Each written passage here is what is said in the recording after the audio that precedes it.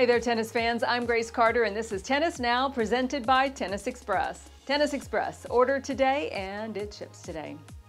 What a year it's been for Australia's Ashleigh Barty.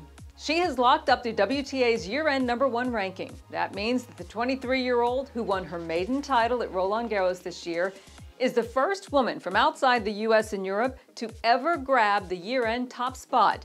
And she is just the 14th WTA player from any nation to finish a season as #1. In other words, finishing a season as the WTA's #1 has historically been an extremely difficult task, harder than just becoming #1 and harder than winning any singles title. To celebrate Barty's tremendous accomplishment, we're going to give you some facts about the WTA's year-end #1 ranking. Here goes. #1, only 14 players have ever done it. While there have been 27 #1s since the WTA began its official ranking system in 1975, only 14 players have managed to finish a season as #1. Second, Steffi Graf has done it more than anybody else.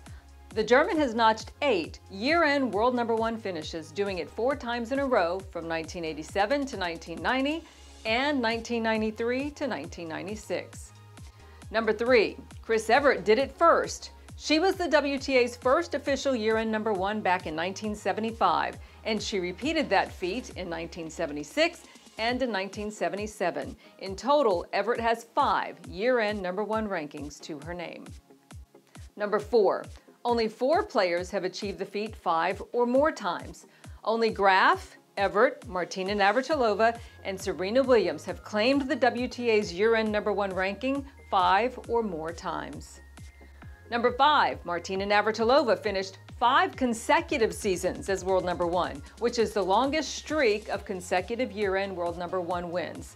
She achieved that feat in every season from 1982 to 1986 and has 7 year-end #1 finishes in total.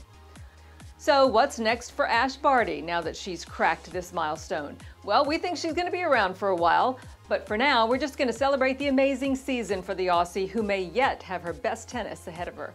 Thanks for watching Tennis Now TV, everybody. We'll see you next time.